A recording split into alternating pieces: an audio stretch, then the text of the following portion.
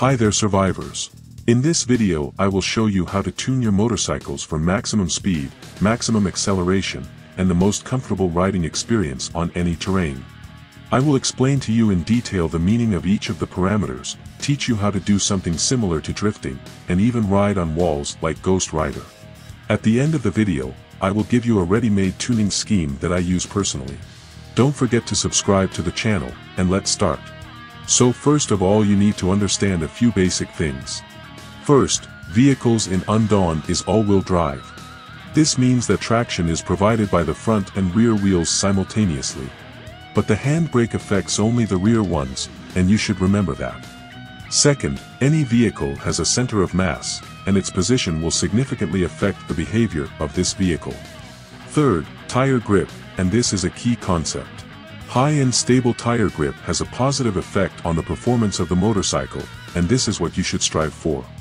It's quite simple to understand and imagine. The fact is that your vehicle in the game is subject to elementary laws of physics, such as the force of gravity. This means that the more the weight of the motorcycle presses on a wheel, the more grip this wheel will have on the road. High wheel grip will result in the wheel providing more traction and braking performance. Lack of grip, when the wheel has no contact with the surface, means loss of control.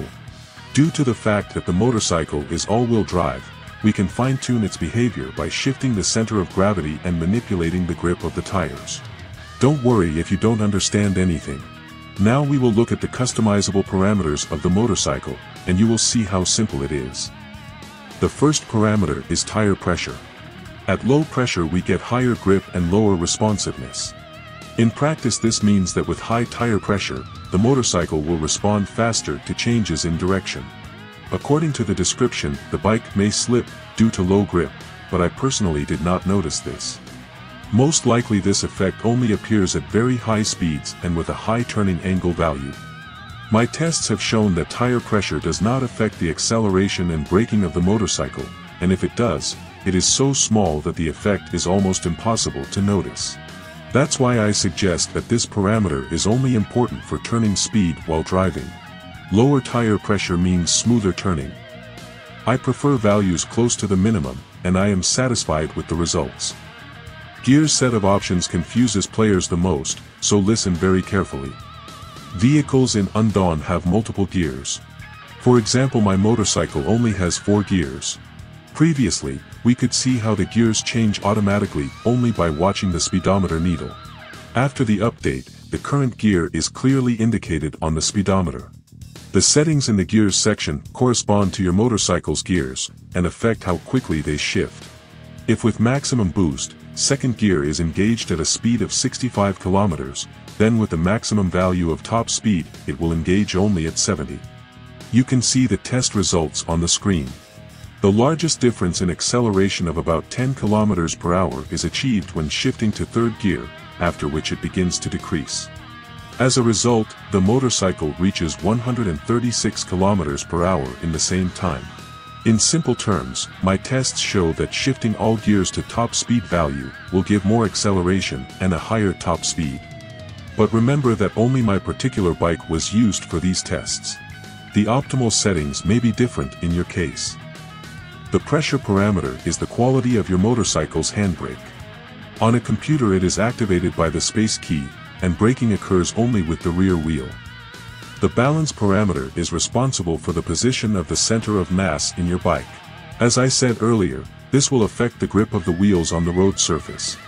For example, if you transfer 100% of the weight to the front wheel, the handbrake will stop working, since the rear wheel will have almost zero grip, and will not be able to significantly influence the behavior of the vehicle. A rear center of mass will make your motorcycle much more agile. In this case you will lose quite a lot of speed during sharp turns, and the stability of the bike will deteriorate.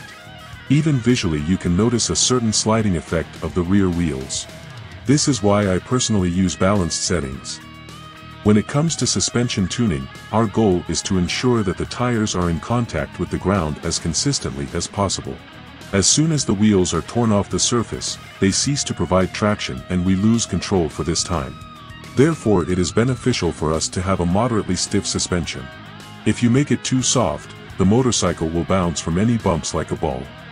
Extension limit and compression limits control how much the shock absorbers will stretch and compress.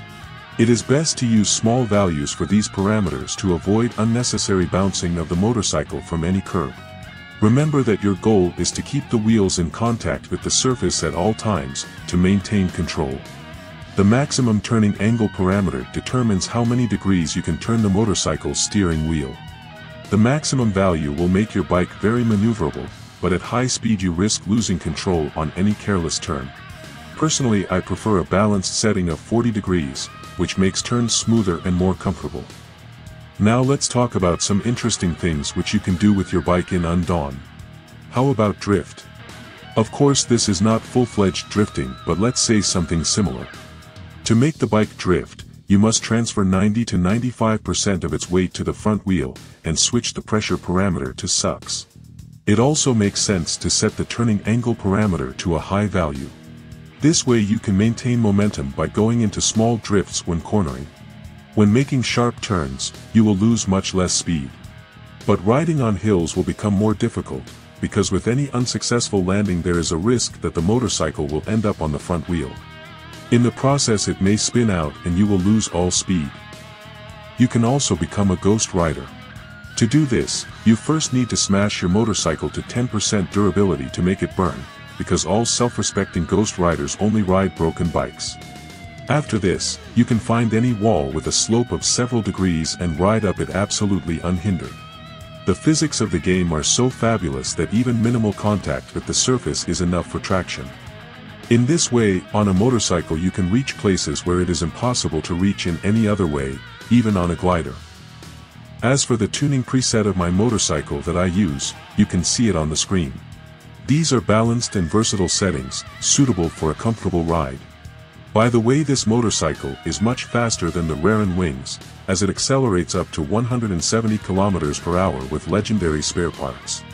For some reason I was unable to accelerate the Rarin Wings to more than 140 km, although according to the logic of the game it should be faster.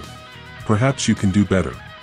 When I get a normal car, I will definitely record the second part of the tuning video guide, but for today, that's all. Happy riding survivors and, bye.